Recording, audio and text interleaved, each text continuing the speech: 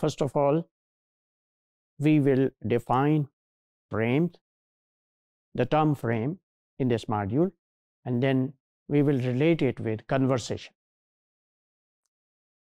So in speech events, this topic is related with our previous modules. We were talking about access to situations and speech events and structure of speech events, and then variation according to communities and cultures. And now this module is also related with them. In speech communities, the main activity that takes place is conversation. And conversations are framed, they have a frame. They too have a structure. Frame means they are structured. So let's define it. How do participants interpret speech events? Interpret means how they give them meaning, how they derive meaning from a speech event. They do so with the help of pre-existing patterns of events in mind. Now here, this is not only structure, rather this structure becomes part of our interpretive system. It exists in our mind. Whenever we enter a situation, how we understand that situation, this structure in mind, it influences our understanding. It shapes our understanding of that situation. We know that what is the sequence of doctor-patient talk? There is a predefined sequence of this event in our mind, that we will visit the clinic, we will get appointment, we will wait in the waiting room, we would be called, and then doctor would check us and inspection, and after that she would prescribe medicine and etc. and test. So this is a sequence, and we know it before we come to the clinic. Now whatever happens in the clinic, we understand all those activities in light of this structure that we are calling frame.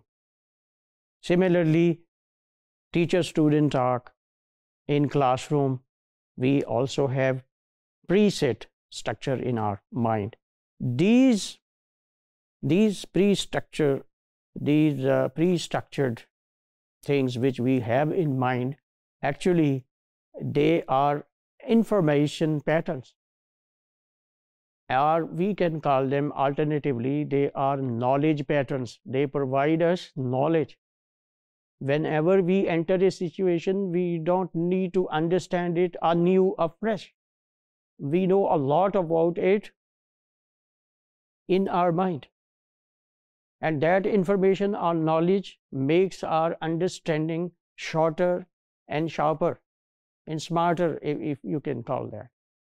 So these knowledge patterns are called frames, scripts, or schemas. Gender ideology is also part of these frames, because we understand speech events in light of these frames. If gender ideology is also part of this frame, definitely our interpretation of activities which we are entering, they would be influenced by gender as well.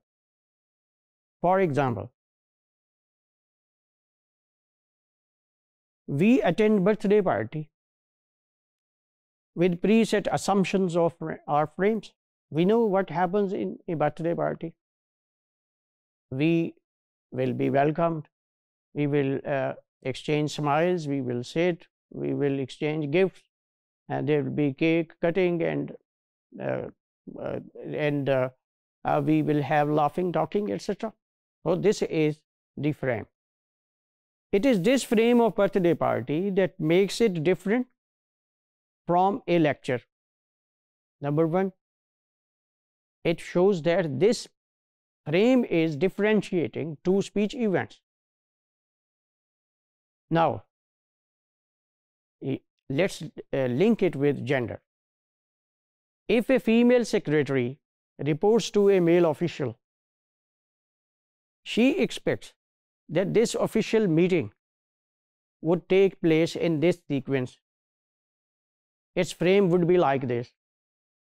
I would report something, and my boss or employer or official will discuss, will approve, or will ask for revision, will give some note, etc.